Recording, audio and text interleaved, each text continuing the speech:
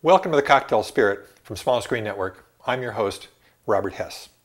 Now, anybody that was having cocktails during the late 80s, early 90s, I'm sure ran across a drink called the lemon drop. Now, the lemon drop is a vodka cocktail, and vodka plays an extremely important role in this drink. Matter of fact, it makes the drink. These days, if you order a lemon drop, quite often it'll have vodka, lemon juice, a triple sec of some sort. However, that really isn't a lemon drop cocktail. The lemon drop cocktail was designed to taste like the lemon drop candies, which are simply citric acid and sugar, and that's all they are. And so you want a drink that reflects that flavor. Sure, maybe adding triple sec to it might make it a better tasting drink in some people's minds, more rounder, more flavor complexity going on, but it doesn't make a lemon drop cocktail. So we're going to see a real lemon drop cocktail and what it takes to make it. We're going to start off with a citron flavored vodka, Absolute. One of the things I like, Absolute can either come in the large sizes or the small sizes.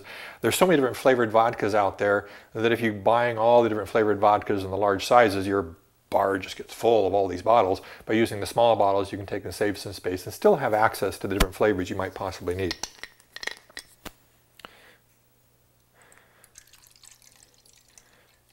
So we're going to add 1.5 ounces of the Citron Absolute.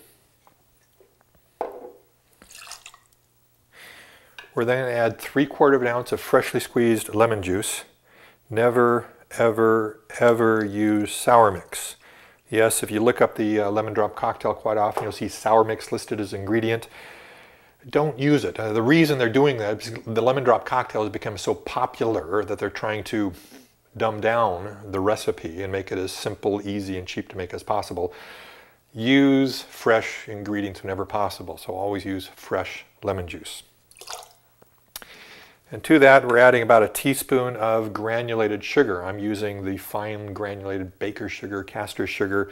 I could use simple syrup instead, but since the lemon drop candy has always had that kind of that sugar coating on the outside, I think this kind of adds that little teeny bit of grit when all the sugar doesn't quite get fully dissolved to help remind you of the candy that its namesake is. And of course, since we used lemon juice in this, the drink's already going to be cloudy, so there's nothing we can do to prevent that. So we're going to go ahead and shake it with ice.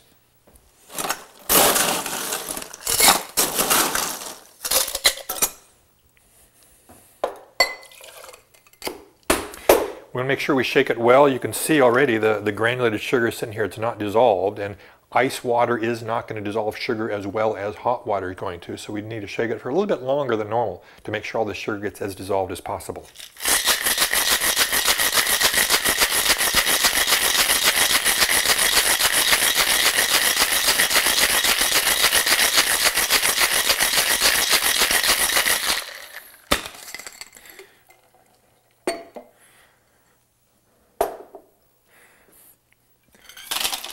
I'm going to strain that into our glass. Now, many times you'll see this strained into a sugar-rimmed glass. That was the glass style that was popularized in the 90s. I personally don't like the sugar rim on the glass because anytime there's any moisture whatsoever on the outside of the glass, the sugar will actually drip down the glass and your fingers just get sticky, and I just don't like that. I'd rather have the sugar in the drink rather than on the surface of the glass.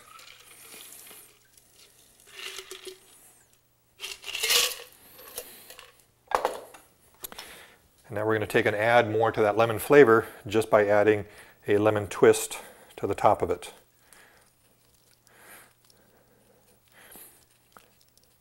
This basically gives us 3 layers of lemon flavor.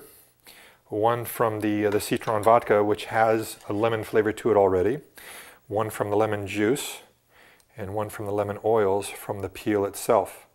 And so this really has a nice little bit of complexity and flavor to it that you wouldn't get if all you're using was lemon juice for the lemon flavor. So it's very important to make sure you're using the citron vodka.